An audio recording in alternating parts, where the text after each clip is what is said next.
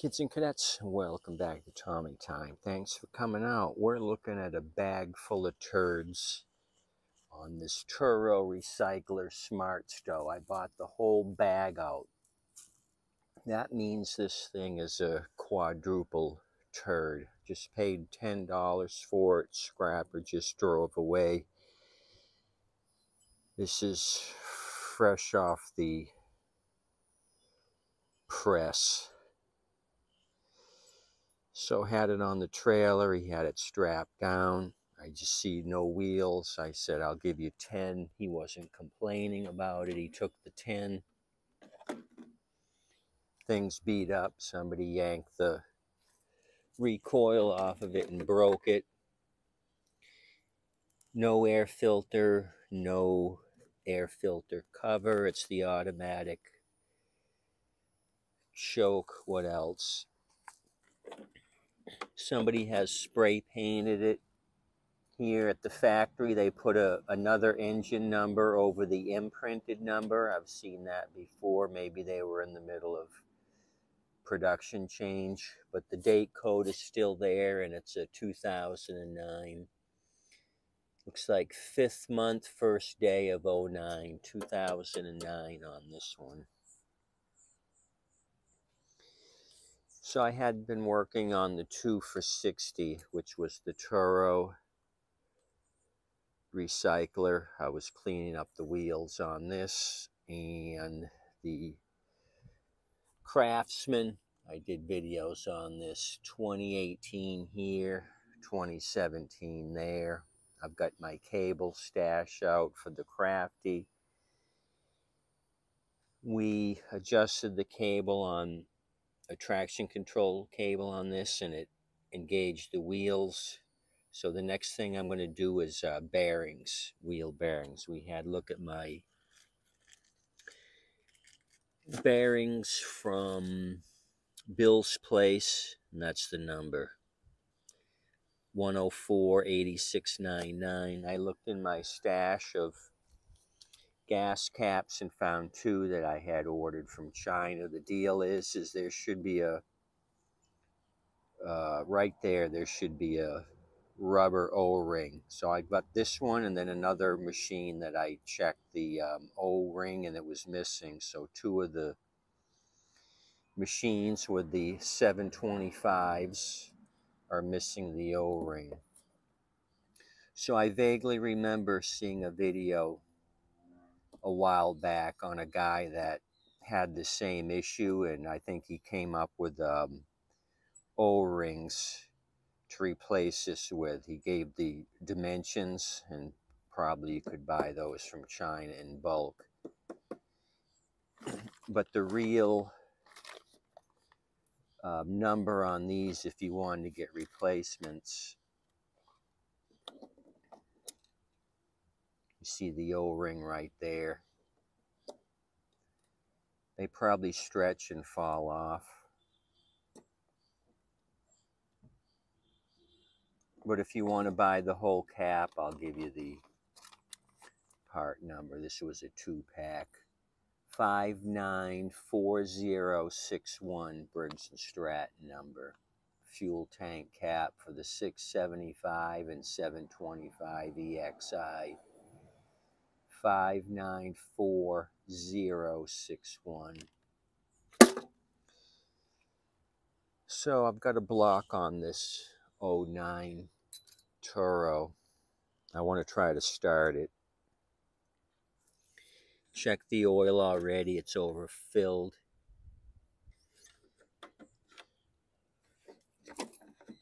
Tank is dry. Let me show you the underside. I'll move the turds, and then we're going to put a little gas in it and try it. I don't know what the deal is with the wheels, but I do have Toro wheels. I would have to come up with some bolts. I may have a rusted out deck. I could steal the bolts off of that and put new wheels on it. I'm looking at the gears. The gears seem to be all flat and not worn out, so I don't know what happened. why they took wheels off and pushed this to the street, the smart stow. Okay, let me deturd it.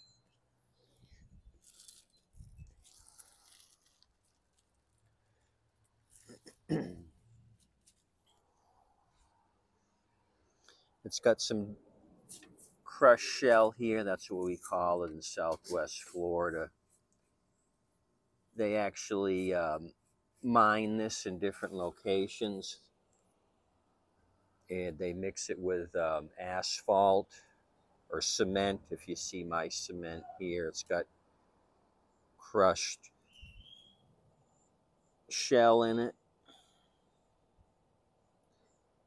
They take the advantage of the abundance of the crushed shell and mix it with cement and asphalt.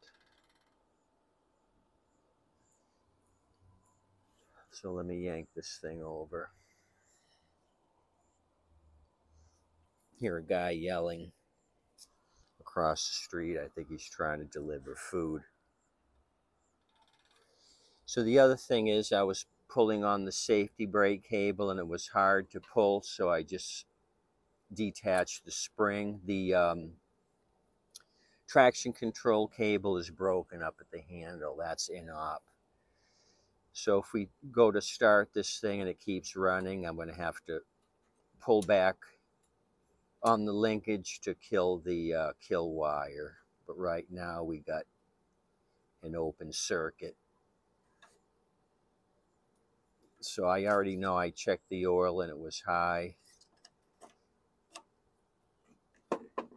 Let me give you the model number. I didn't do that. It's the 20339, which I think is what the other one is we're working on over there. Serial 316074724. Country of origin, Mexico. Headquarters, Bloomington, Minnesota, the Toro Corp.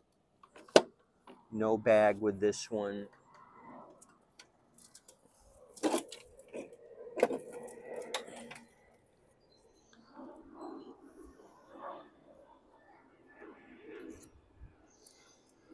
I had kind of peeked under here and looked at the blade. Blade is square, not really worn out.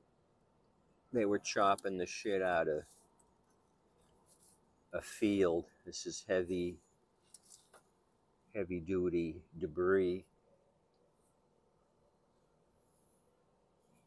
So I don't know, maybe the transmission shot on this thing. Wheel bearings seem fine. I don't see a lot of play in the axle. This thing wants to roll over. Split here in the deck. I'm going to have to tack something, put a washer between the two and tack it. And this is kind of spinning freely, like no compression. Uh-oh. We might have gotten, we got schnookered on this one.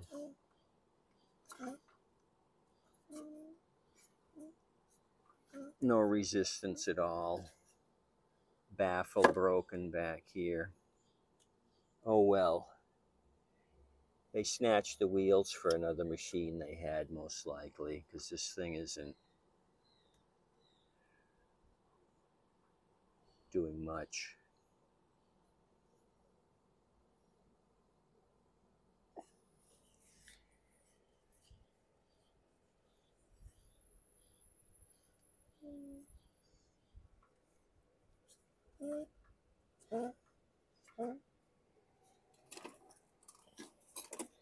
I just cracked the dust guard by putting all the weight on it. It's always something.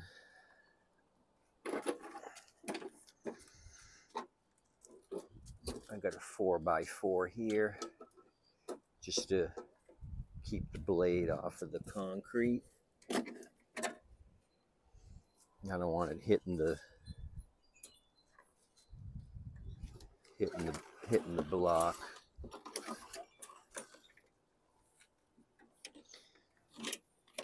Let me get rid of the plastic cover.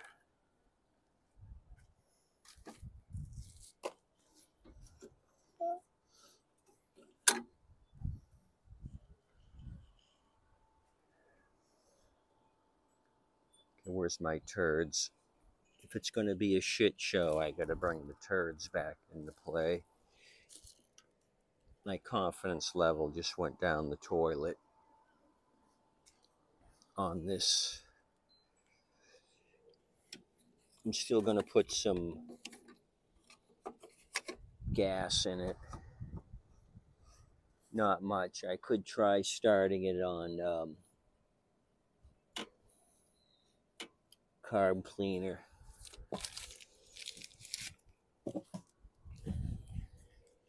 Maybe this will bring me good luck. If we try putting real gas in it, maybe it'll start.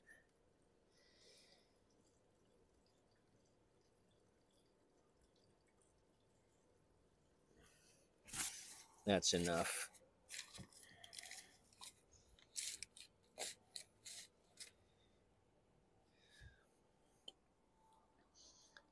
It's got a few parts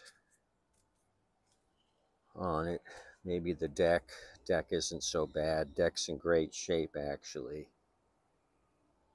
If I had a rusted out machine, this would be a good candidate to switch engines if it does not fire off. Okay, let's go. Yeah.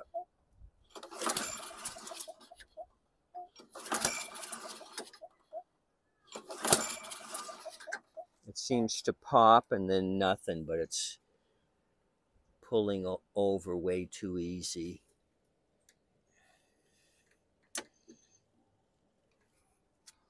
It's got an NGK plug on it.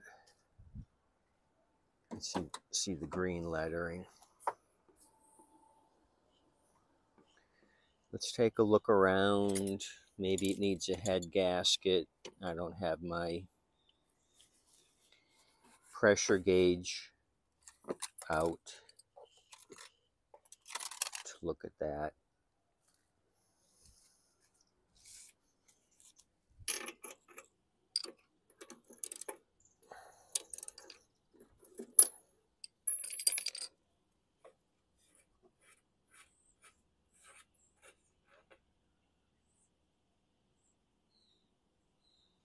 Kind of oily.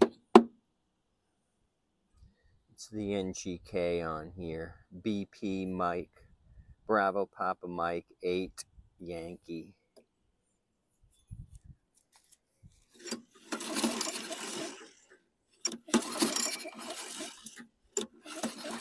Yeah.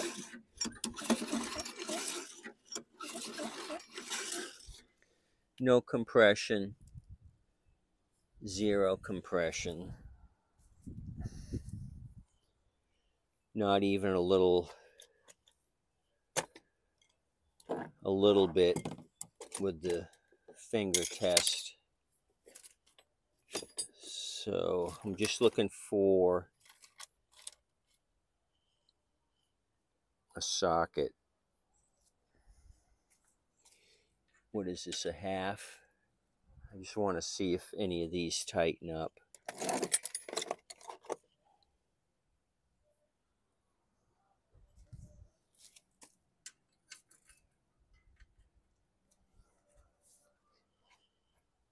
I've got a, here we go, small breaker bar.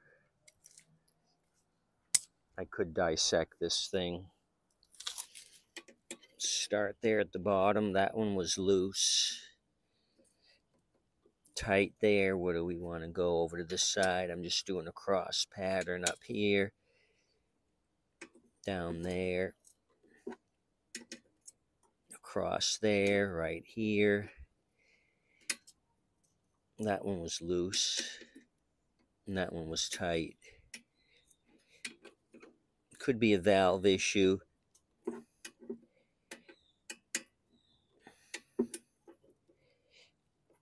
May have a stuck valve. Who knows? Or a ring issue. That's too bad.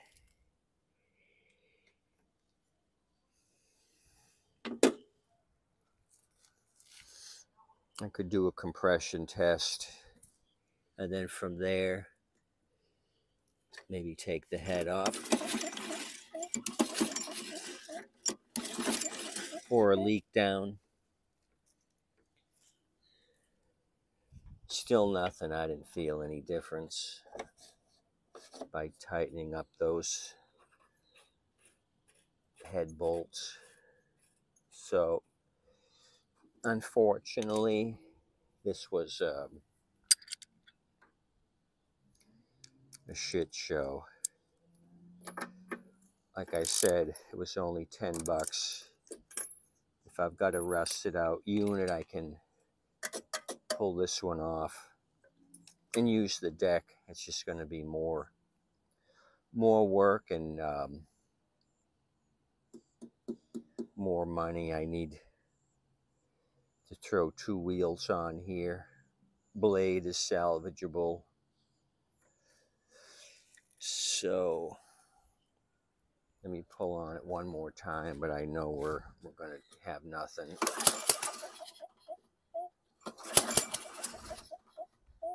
See, it kicked off twice there, but it sounds like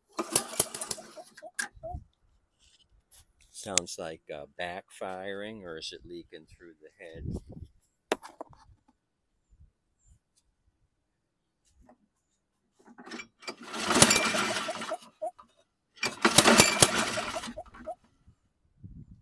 I think it's backfiring through the carburetor. I think it's backfiring through the carb.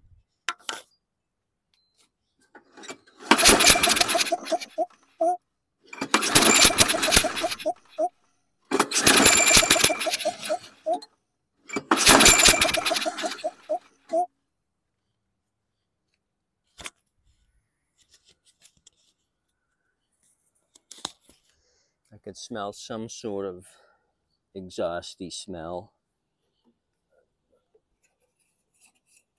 Okay, you guys throw me some ideas on this 2009 Toro Model 20339. Same as this. This one I just got in the $60 deal is a 20339. Okay. Sorry, guys.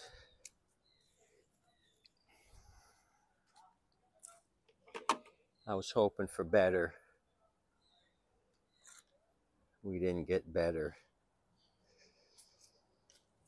They had been tying up the safety bail bar, and the traction control broke there. Safety brake cable was stiff. Maybe this will come back to life with a little bit of oil. Okay, bag full of turds on this. Maybe I'll go grab my gauge and see what this thing does or doesn't do. Leak down tester, maybe, is what I should really do. Do the leak down. See where it's hissing out of. Gasket. Maybe that's what I'll do next. Go right to leak down. See where it's coming out of the pressure, exhaust gasket, head gasket, or through the carburetor. Okay. 2009 Smart Stove. You guys have a good day. Thanks for coming out. Tip your waitress and wait staff. They do an awesome job. Adios, amigos.